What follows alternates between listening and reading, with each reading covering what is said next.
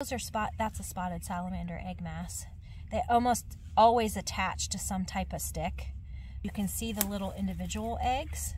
Each little individual egg has a protective shell over top of it, and then there's like this big jelly mass over the whole cluster. This is another egg mass, and it's not abnormal. They can get white and discolored like that.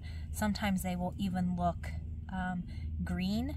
There is a algae that has a relationship with salamander eggs, and they will get inside the egg mass, and the little growing embryos are actually feeding on that algae. So it's like a symbiotic relationship between the two of them.